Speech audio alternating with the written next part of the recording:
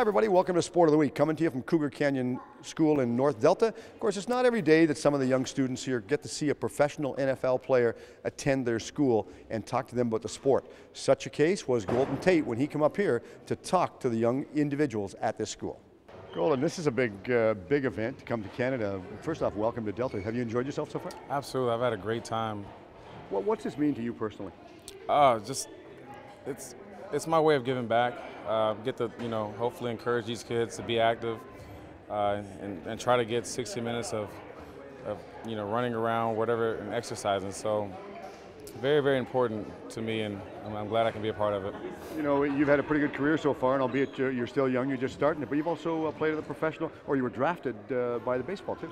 Yeah, I was fortunate and blessed enough to be drafted out of high school in the 42nd round by the Arizona Diamondbacks, and also again, my rookie season by the San Francisco Giants in the 50th round. So. And you decided that football was your calling? Yeah, I think football is where my heart is. So I'm gonna play that as long as I can, and maybe afterwards try baseball.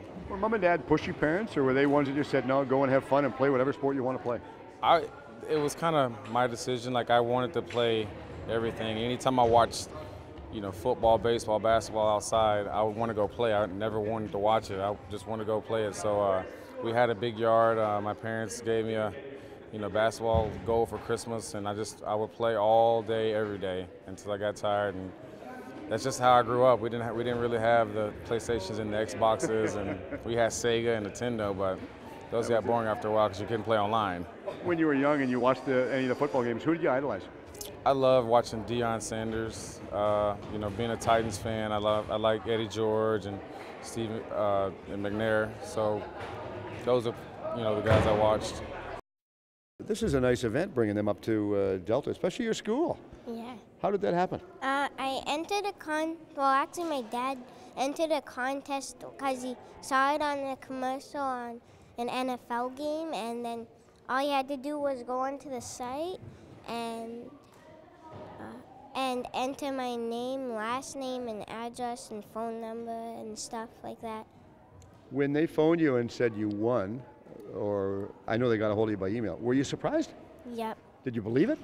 Yep. What do you think? Oh, this email is just spam. I don't believe him. But now that you're here, you met him. Is he a nice guy? Yeah. Big guy? Yep.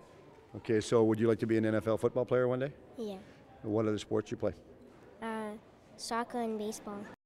I totally agree that everyone in Keenan's class was just ecstatic, and everyone at our house this morning, about 7:30, people were just sitting at the window just waiting for them to pull up. So pulling him up over here to the school in a limo, that's extra special too. Well, we could hear him. We were walking down, and we could hear them 2 blocks away chanting for him and cheering. So it was pretty great for him.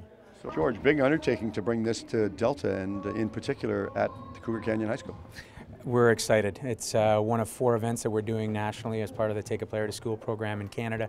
We're really proud of the actual partnership we have with Rogers Sportsnet and trying to help build awareness for the program. And we get to do a glorified show and tell and work with some schools on delivering some key messages and encouraging kids to have a healthy, active lifestyle.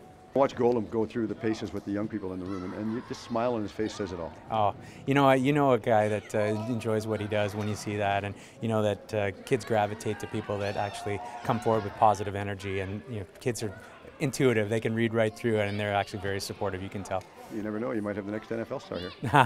I think we already have one. I think he's just going to show his skills in the next little while and then show it to the kids so that they can deliver their skills. We've had a great time covering the event for the station, and of course Cougar Canyon School, very, very receptive to Golden Tate, everybody to come up with the NFL and everyone else involved in this big undertaking. Thanks for watching. Until next time, if you don't play sports, at least for one.